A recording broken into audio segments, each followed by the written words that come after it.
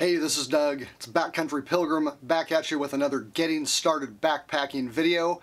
This time, in part 2, we are going to look at choosing your first backpack.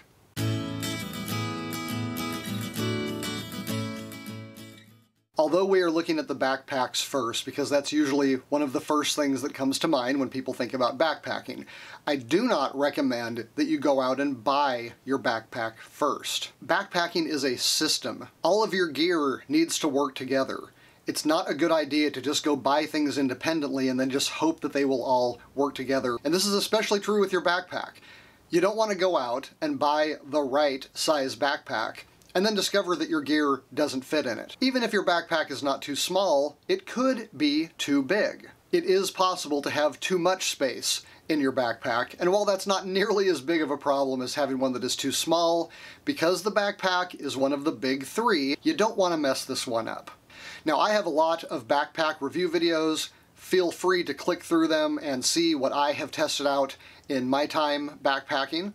But what I'm going to show you today are 3 different backpacks that illustrate some of the major differences between them so that you can at least get some idea of what you're looking for and more quickly narrow down the kind of pack you want to look at when you go out shopping.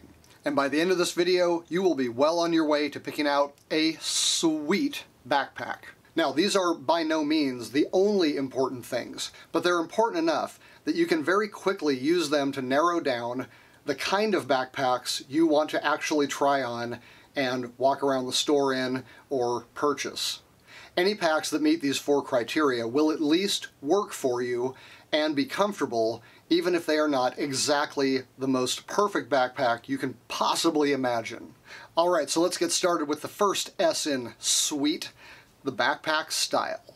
As you can see behind me, I have 3 very different backpacks. Now, the first thing you might notice is how different they are in size. We'll get to that in a minute. But the more interesting thing to talk about right now is that these are 3 completely different style backpacks. This over here is an external frame backpack. This is an old school style from like the 70s and 80s. If you grew up in that time and you were in Scouts or you were a backpacker back then, you probably recognize this. So what is actually doing the heavy lifting in an external frame pack is this large rectangle made of metal that attaches at the bottom to a hip belt so that all of the weight of everything that is hanging off the frame is driven into the hip belt, and that allows you to carry the backpack's load with the strongest part of your body, namely your legs and your hips. So even though it's called a backpack, it is not actually your back that's supposed to be carrying the most weight. And even though there are shoulder straps, you don't want your shoulders doing that either. Now, the nice thing about an external frame pack is that it is a really good load hauler. If you're carrying a lot of stuff, you can get very big packs like this, and they carry really well for heavy loads, especially if you're just kind of moving across fairly flat terrain. They are also typically very inexpensive compared to some of the other kinds we're going to talk about. Really, about the only downside is that they can be a bit heavy, but that is typical of any pack that is made to carry really heavy loads. Again, this is why thinking of backpacking gear as a system is so important. If you've got a lot of heavy gear that you're going to be going out backpacking with, you're going to need a pack that can handle that weight well. If you're already carrying a very heavy load, an extra pound or 2 isn't going to make that much of a difference if the backpack can handle your gear. If you decide that backpacking is for you and you want to start swapping out gear so that you can get down into the lighter weight or ultralight backpacking, your backpack will eventually have to catch up with that gear, and that's when a pound here or a pound there starts to become a bigger issue.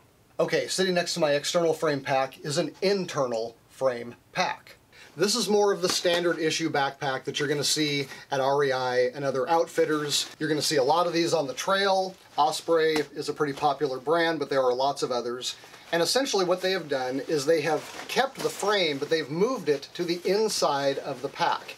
As you can see, if I move this around, it's not bending. There is a frame in this pack that is still driving the weight of the contents down into a hip belt. The difference is, instead of having a big rectangular metal frame, there's just a couple of aluminum pieces in here that help give the bag some shape, but don't provide the kind of support that a full frame would. Now the nice thing about the internal frame packs is that they can be worn a lot closer to your body, which keeps your center of gravity in better place and is better for climbing and rougher terrain. They can also be quite a bit more comfortable, and they tend to be lighter for an equivalent amount of carry. Last, I'm going to look here at a frameless backpack. So a pack like this has given up the frame completely. I can literally roll this into a ball. It is basically a backpack sack with straps at it. It doesn't have much of a hip belt, the straps don't have super thick padding, and again, there is no frame in here. So you are basically relying on your packing ability to give a bag like this its shape, and you have the kinds of things that work well with a pack of this size and this style. Now, given that description, you may wonder why anybody would want to put up with a frameless pack, and the main reason is weight. Now, we'll get into weight considerations more when we talk about the next S, which is size, but for now, just know that by taking all of the metal out of a backpack, so there's no big rectangular frame and there's no aluminum stays, you considerably drop the weight of the pack. So as your gear starts to approach the ultralight level, where it's become very small and very lightweight, a pack like this is going to make a big difference to your overall base weight, which is the weight of all of your gear packed in your backpack, minus food and water and stuff like that. And so at that point, you're starting to count ounces rather than pounds, and taking the metal out of the backpack is obviously a good way to do that. Something of that size and with its stability is not going to do well with a bunch of bulky, heavy gear. One other consideration, and this typically doesn't really become an issue until you start getting into the ultralight, frameless type backpacks, but you also might want to look at the material that is being used. For example, the material on both of these packs is very heavy-duty nylon. These packs are going to last a lifetime, probably more than one lifetime. These are the kinds of packs that you can roll down a hill, scrape up against rock, take through a bushwhacking adventure, and they're probably going to come out in pretty good shape. However, when you get to the more ultralight type packs, you're getting into more thin ripstop nylon, maybe Dyneema or X-Pack or some of these other space-age materials that are super lightweight and have good tensile strength, but don't necessarily last that long or do that well when it comes to abuse. Alright, so once you have decided what style pack you're looking for, the next thing to consider is the size. Now, the size of the pack may seem like a pretty simple thing to discover, but there are a couple different things you need to know because it can actually get pretty confusing. First of all, typically when backpackers or outfitters talk about the size of a backpack, they are not talking about how big it is. Rather, what they are talking about is the torso size that can comfortably wear the pack. So the word size in the backpacking world is used more in the way a clothing or a shoe size would be used than to talk about total volume or carrying capacity. The issue is that for a backpack to fit properly, the hip belt needs to be a certain distance from the top of the shoulder straps to fit your body correctly. Now, many packs like this one are adjustable, and so as long as you get a pack that is somewhere in your range, you'll be able to dial it in just fine. For other packs like this one, it doesn't really matter what size you are because you're not going to be adjusting anything anyway, and if the hip belt doesn't land exactly right, it doesn't really matter that much because it's not really a weight-bearing hip belt.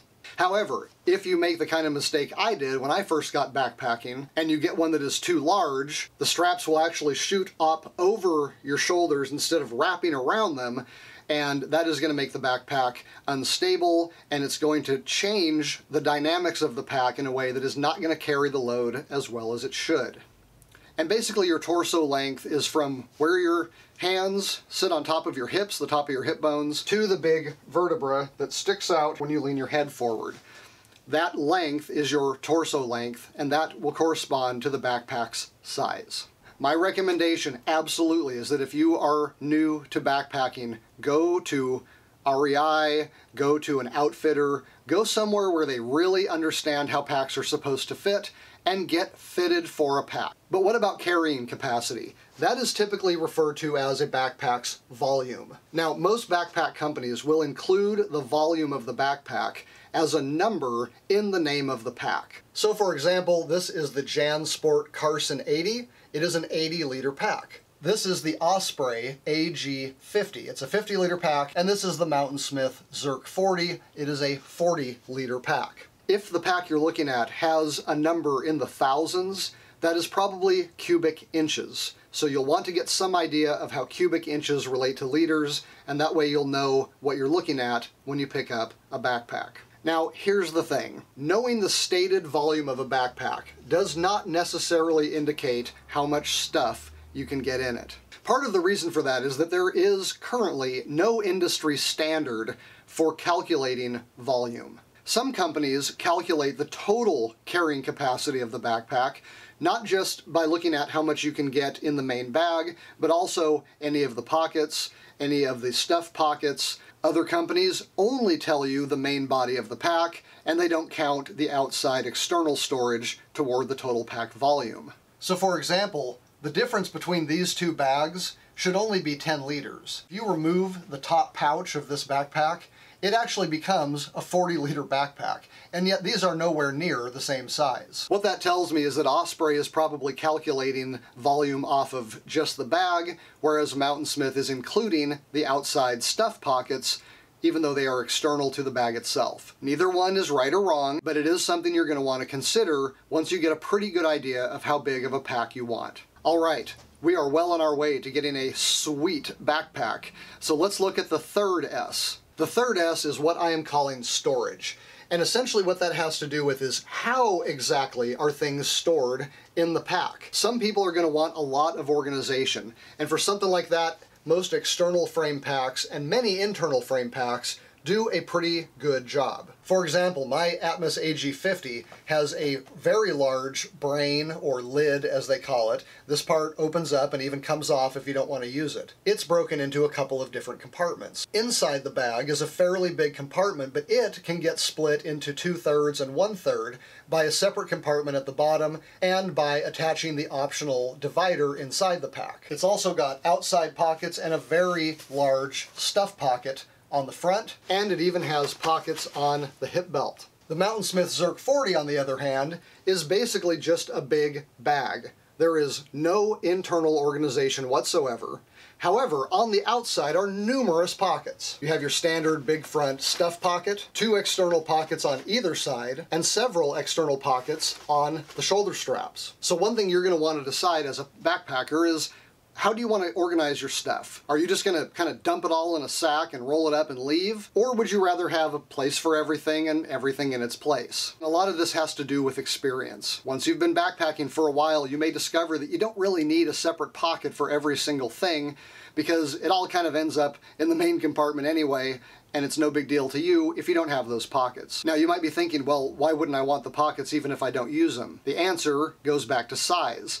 The more pockets you have, the more material you have. The more zippers you have, the more straps you have, the more snaps you have. All of that is adding to the weight of the pack. This pack right here weighs more than twice as much as this one, even though it only carries 10 liters more in volume. Features cost you in weight. Everything you get costs you something. Everything you give away costs you something. You just have to decide what's important for you to keep and what do you not mind getting rid of. Another big factor in weight has to do with our fourth S in sweet backpack, and that is the suspension. If you were subscribed to the channel when I was trying to get ready to walk the Camino de Santiago, you know that I went through backpacks like there was no tomorrow. I was just getting back into backpacking, and I was trying to find something that would fit really well, that it would fit very comfortably, and that I thought I could wear for 6, 7, 8, 10 hours a day walking around through Spain. And it wasn't until I discovered the anti-gravity system of the Atmos 50 that I finally found a backpack that I thought I could wear for many hours a day comfortably. Now, you can look at my review on this pack to find out how great it is, but suffice to say that it's massively cushioned. It's got webbing all the way around to the front of the belt. I mean, this thing is amazingly comfortable. However, The AG suspension system is very heavy. This is not going to be a good ultralight pack, but it's going to be great if you're carrying a bunch of heavy stuff anyway, and you want it to be well organized, and you want to be comfortable when it's on. If you've already got 10 or 15 pounds of gear, another pound or two really isn't going to make that much difference compared to how much different that pack would feel if you didn't have the kind of suspension you want. Compare the AG50 to the Zerk 40. Pretty thin shoulder straps and a hip belt that is basically nothing more than a nylon strap and a buckle. You put 20 or 30 pounds in this and you're going to be hurting by the end of the day, if not the middle of the day. So, when you go out to pick out your sweet backpack, the first thing I would look at is the backpack style. What style backpack do you think is going to work for you and for your equipment? That's going to quickly narrow it down to a certain kind of backpack. Then you're going to want to think about the size.